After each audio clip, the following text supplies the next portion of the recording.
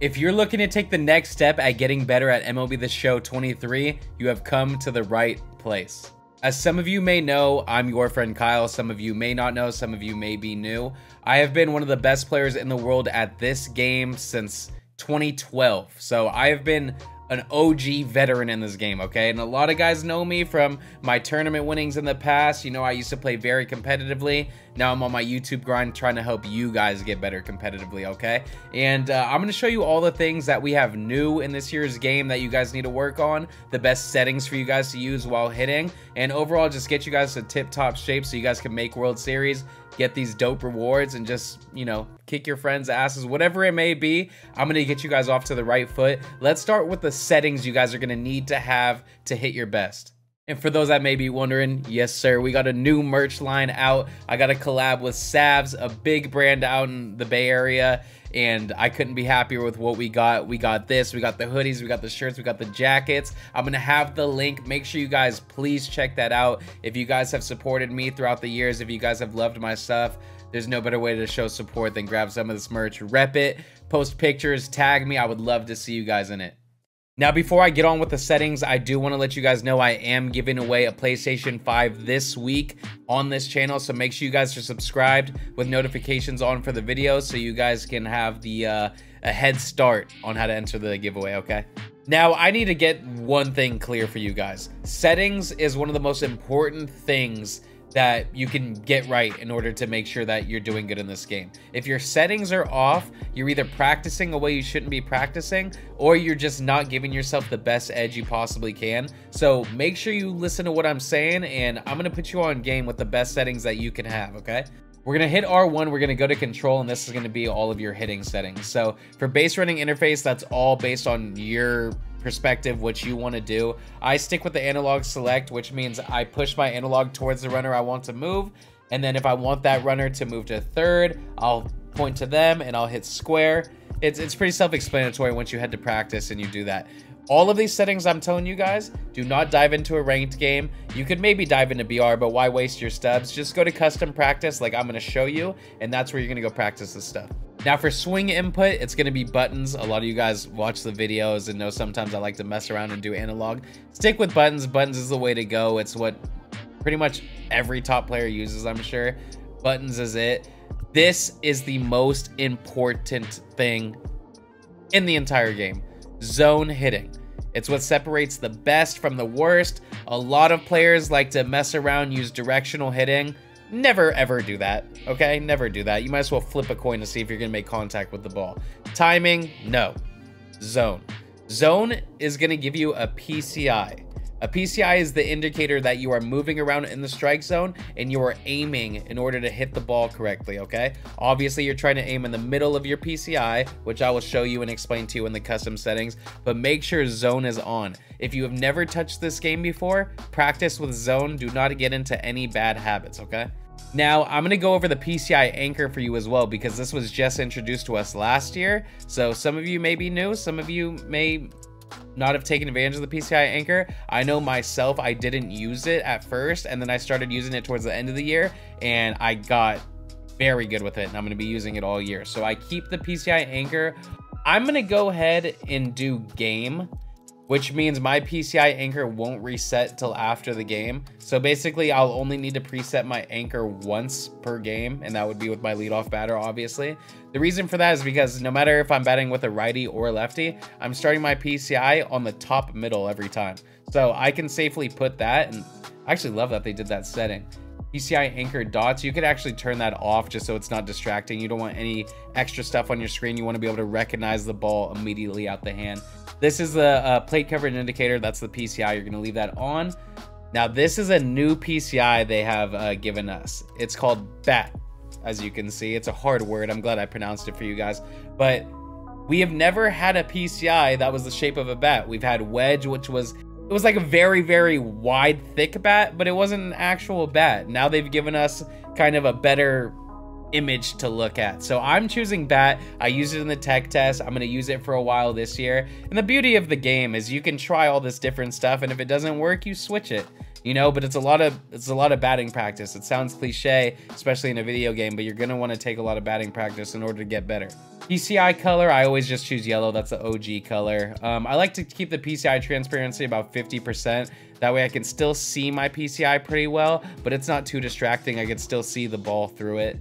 Guess pitch off. Vibration.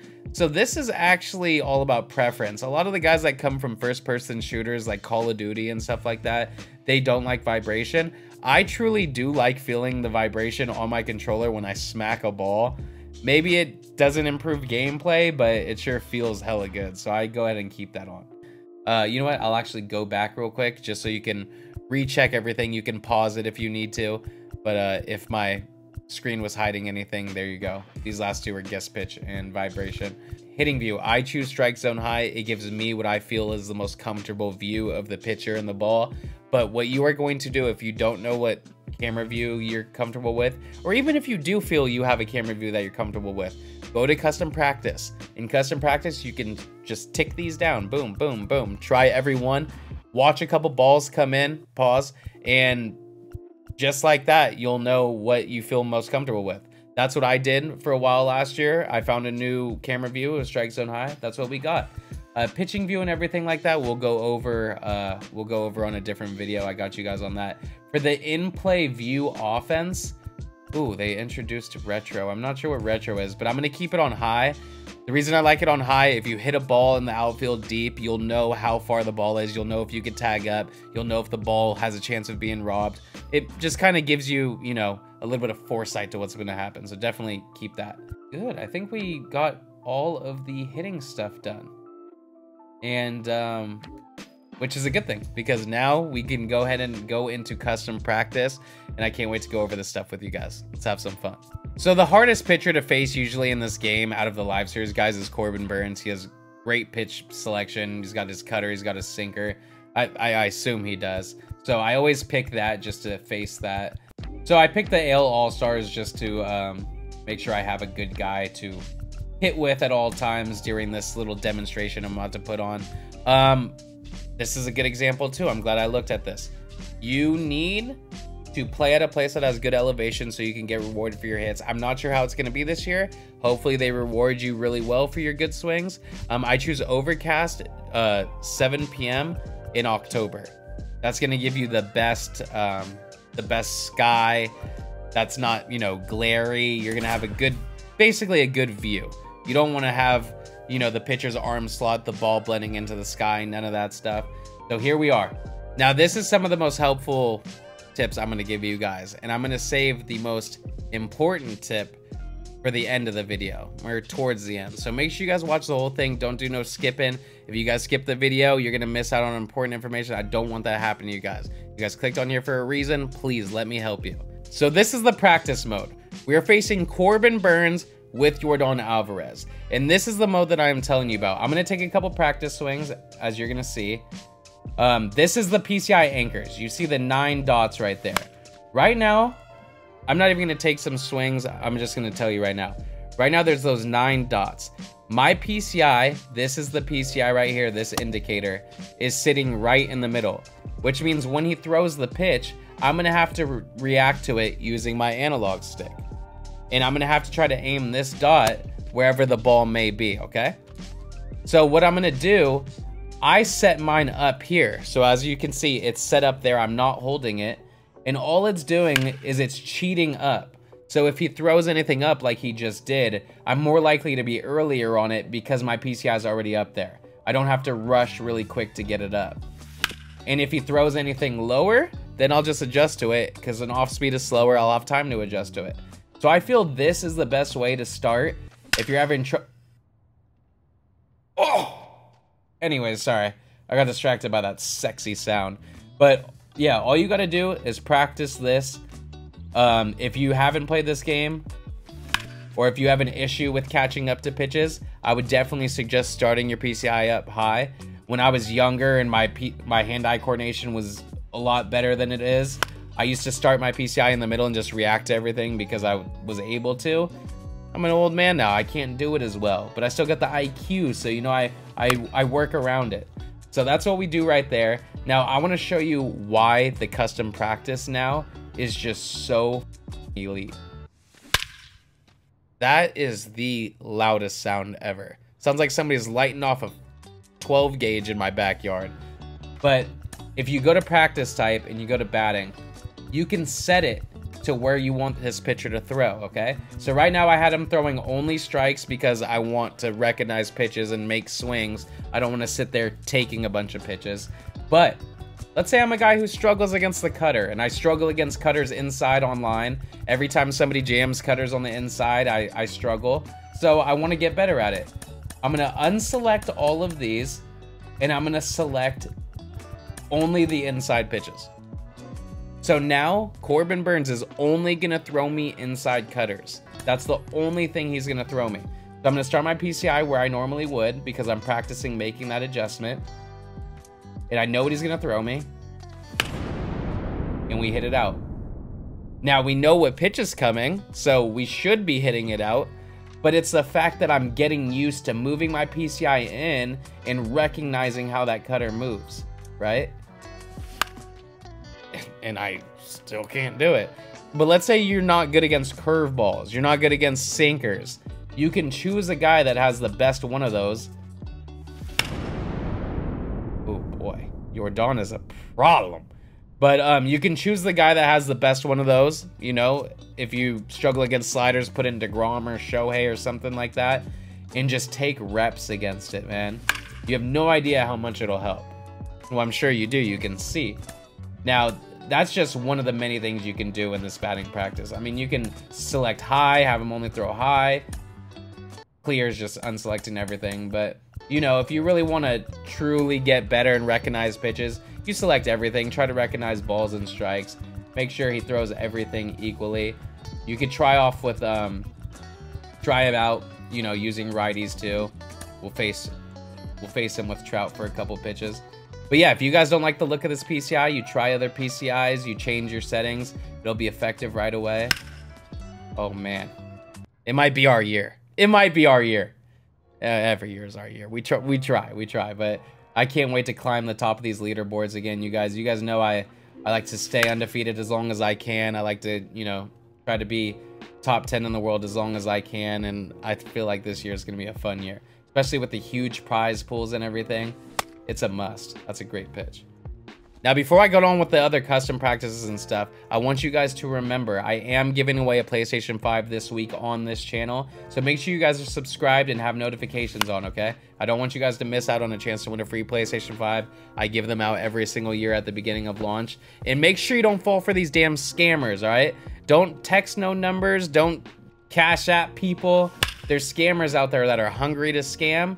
You're not going to have to pay $1 for this giveaway. It's a giveaway. You're getting a free PlayStation 5, all right? But yeah, we're just getting timed up, and that's how you do it, man. You just go to this custom practice and let some swings off. But I'm saving the most important tips for last, okay? And I'm going to... How did I miss that? Now, the most important thing to me when it comes to playing MLB The Show as a whole, you guys need the right equipment to help you, okay? You guys need to have a monitor with the shortest response time possible. You have to. This is a game of hand-eye coordination. You see how fast these pitches are coming in. You see the adjustments you have to make. You have to put yourself in a situation where you can make quick adjustments. You can make quick responses, you know? And if you have a TV that's lagging and you have, you know, no response time and it's just messy. It's messy, man. You can't be playing on the TV. You gotta get a monitor for any video game, really, but especially for MLB. And you have to have KONTROLFREEKS. This is how I am so accurate with my PCI. The KONTROLFREEKS are cheap. They're a worthy investment. And if you go to the website, you find the code in my description, use code YFK, you're gonna get 20% off anyways. Go do that now. Make sure you do it. I promise you, it's gonna be a game changer to your gameplay if you guys don't use the KONTROLFREEKS yet. I have the orange vortexes. I like them, the high rise. It feels good for me. It feels good on my tummy. It helps me hit yankeroonies like that. That better be a Yankee Rooney. It's a yankeroony. Yeah, you gotta just please make sure you do it, man. Just please. Oh yeah, we're tattooing baseballs now. I'm out here like Cat Von D, baby. Oof. That was loud. Oh my. That perfect sound is just unreal, bro. That sounds so good. Man, I don't know about you guys. I feel like hopping into ranked right now. I feel locked in. I need you guys to hop on here and start feeling locked in as well with me, man. Telling you guys. And if you guys have any questions or you feel like I might have left anything out, ask in the comments. If I don't answer it, which usually I try to do, somebody will be in here answering the questions, because I got a lot of viewers in here that have been playing the game for a long time and I could have missed out, and somebody could answer something, you know, an easy question that you guys may have. But please make sure to ask. Reach out on Twitter and ask questions. Reach out on Instagram and ask questions. I'm here to help you guys, I promise you. And one last thing, if you guys are going to opening day, you guys are going to any baseball games, any events, use code YourFriendKyle on SeatGeek. Get that $20 off. I got you guys. So let's see. We went over Control Freaks, the settings, custom practice. Oh, make sure you guys have a great year. Good luck.